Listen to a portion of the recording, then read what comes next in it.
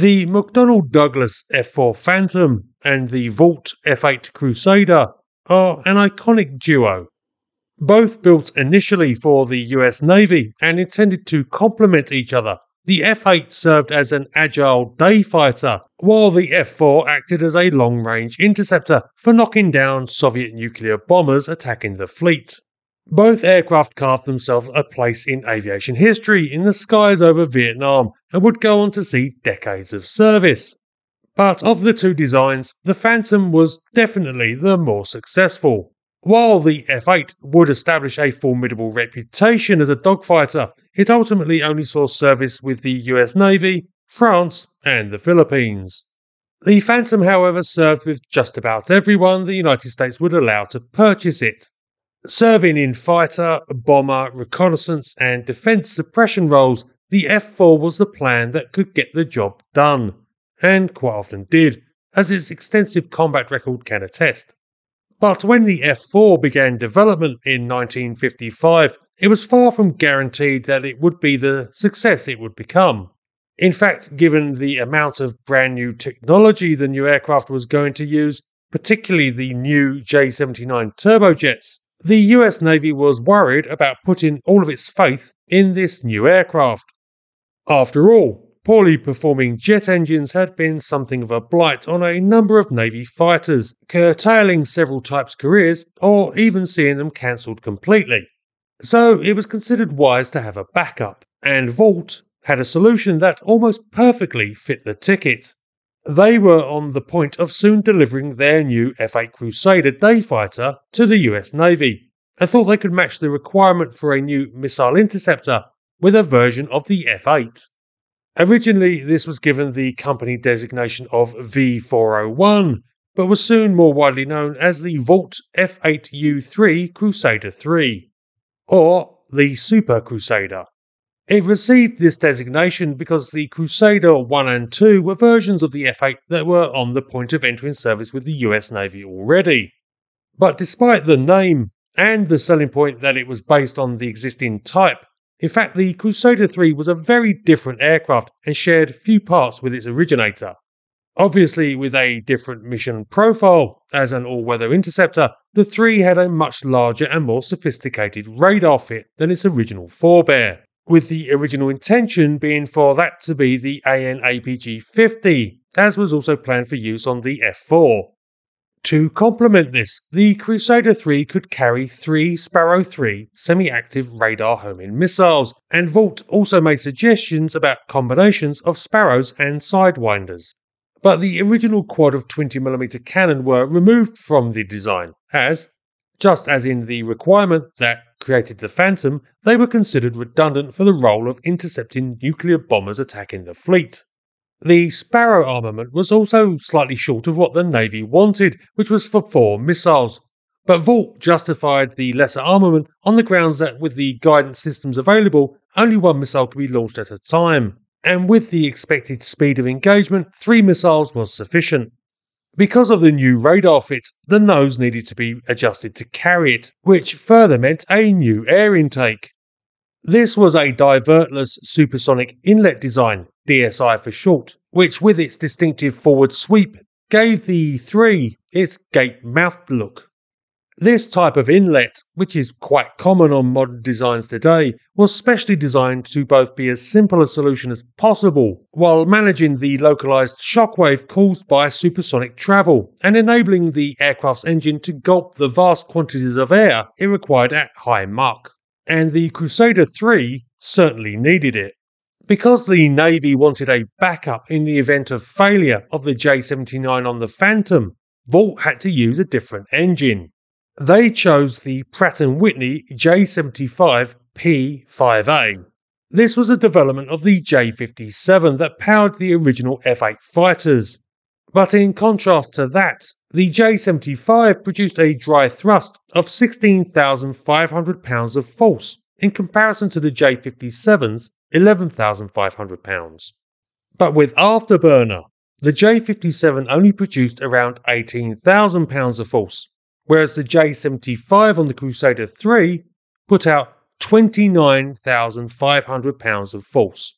The Crusader III needed this because though it was only slightly larger than the original F8, it was much heavier, with gross weight being 46% more in the 3 due to the extra equipment it carried for its missile interceptor role.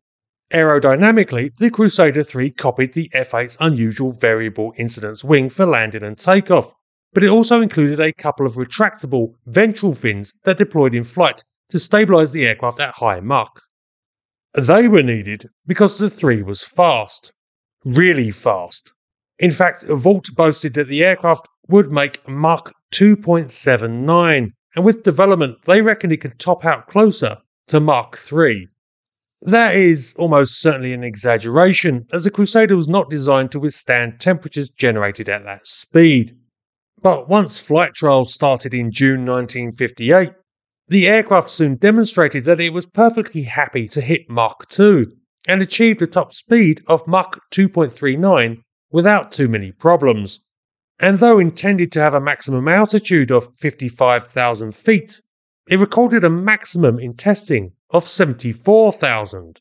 Acceleration was also apparently exceptional, with one test pilot recalling that he was once asked by ground control while conducting a test flight, "Sir, just what the hell are you flying?" Apparently the GCI couldn't believe the speed with which the aircraft had got up to Mach 2.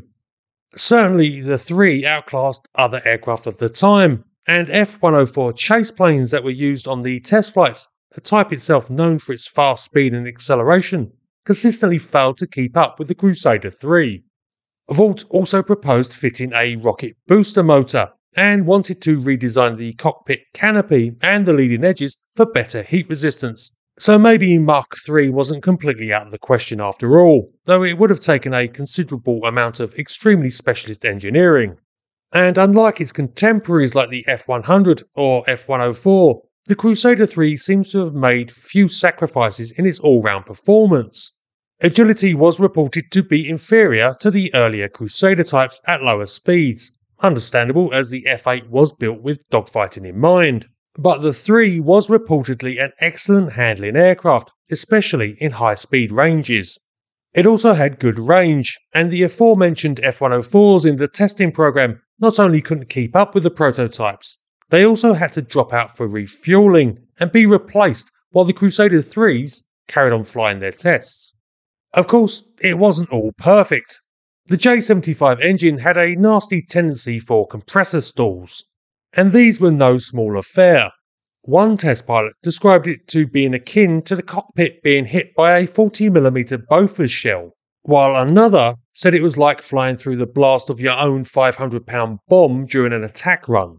This issue was never fully sorted out, though when the cause was identified as cutting the afterburner while exceeding the speed of sound, it could be somewhat mitigated. The other issue was in the single crew layout. The Navy had originally required that the fighter, like the F-4, have a 2-man crew. This was because the Sparrow missile required dedicated guidance, and so the job of both flying the aircraft and guiding the missile in combat was considered too much for a single pilot. Vought did initially consider building the Crusader III as a 2-seater, but recognised that their single engine, even one as powerful as a J75, would put them at a disadvantage against the Phantom. After all, although the F-4 was heavier than the Crusader III, and its individual J79s were less powerful than the J75, the Phantom had 2 of them, giving it an extra 4,000 pounds of force in afterburner. By cutting the second crewman, the Crusader III could outperform the F-4, but that left the problem of how to guide the missiles. So Vought developed an interesting dual control system that meant that the pilot had 2 control columns, one to control the aircraft, one to control the radar which guided the missiles. The company was also able to utilise their experience with the Regulus cruise missile to provide the Crusader III with an autopilot, the intention being that during an engagement, the pilot could switch this on and concentrate on using his radar. The record on this setup is mixed, with some sources saying that it was easy to use, while others say it overloaded the pilot. But there was no denying that the Crusader III had a lot going for it. In fact, the potential of the aircraft meant that consideration was given by the British to buying the Crusader III, but fitted with a Conway turbofan engine. and it was so well regarded that, in the words of George Spangenberg, head of aircraft design at the United States Navy's Naval Air Systems Command, it was, quote, the best fighter never produced. Now, there are quite a few aircraft with that claim, but seeing as Spangenberg played a major role in seeing into service the F-4 Phantom, the F-14 Tomcat, the F-18 Hornet, the P-3 Orion, actually the list goes on, but you get the point. If even one of the main people responsible for choosing the US Navy's aircraft at the time said that about the Crusader III, but it still didn't get selected for production, losing to the McDonnell Douglas F-4 Phantom, then you have to wonder just what happened. What went wrong, and why did the F8U-3 not get into service? After all, the Crusader III was cheaper than the Phantom, had better performance, and used 20% less deck space, a critical consideration in carrier aircraft. But the F4 won out. In a number of sources, you will find the accusation that the Navy had already made up their mind before the competition between the F4 Phantom and the Crusader III got started. That does make some sense. After all, the F4 was the aircraft that the Navy had wanted originally. It met their full stated specification of 2 crew and 4 Sparrow missiles, and the F8U-3 was intended to be the backup in the event of the failure of the Phantom anyway. But in fact, it seems a little more complicated than all that, because it seems that had things been different, the Navy would have happily adopted both aircraft. However, in 1957, Congress mandated that the US Navy would only have one aircraft for the role of long-range air defense, with spending needs precluding 2 types in service performing the same role. And this led to much hand-wringing at the Navy Selection Board as they tried to decide which aircraft they would select. But at the end of the day, the limitations of the radar guidance system of the era meant that, by what looks like the slimmest of margins, the F-4 Phantom won the competition in December 1958. As Spangenberg ultimately concluded, the greater effectiveness of the 2-seat aircraft in adverse conditions is decisive. That wasn't quite the end of the Crusader III, however. In 1959, Vought pitched the aircraft to the Air Force as an alternative to the F-106, and then to Canada with the cancellation of their own Avro Arrow interceptor. But neither of these parties were interested, and so only 5 Crusader IIIs were ultimately built. A couple of these were then loaned to NASA for conducting experiments in high-speed flight and supersonic boom research.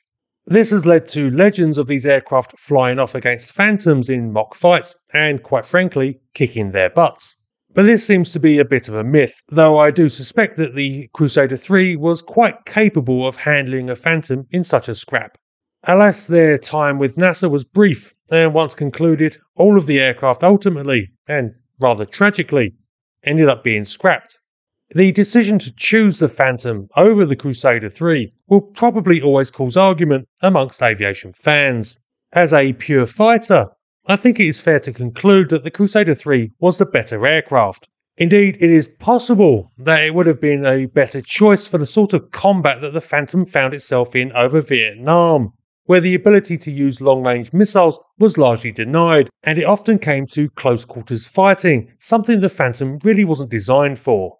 But to counter that, it is hard to imagine that the Crusader III would have proven as capable as the F4 as an all-rounder, eventually performing a host of roles that it was not originally intended for.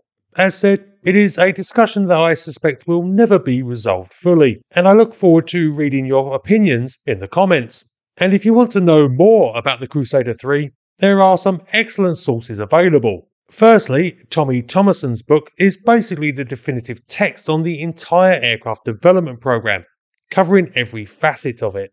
Secondly, one of the test pilots who flew the 3, Donald Malik, has an entire chapter on his experience with the aircraft in his memoir, which is available for free download on the NASA website. I'll put a link to both in the description and also to the Military Matters website, where you can find other sources on the Crusader III. Happy holidays, everyone. Enjoy yourselves, and I will catch you all again soon.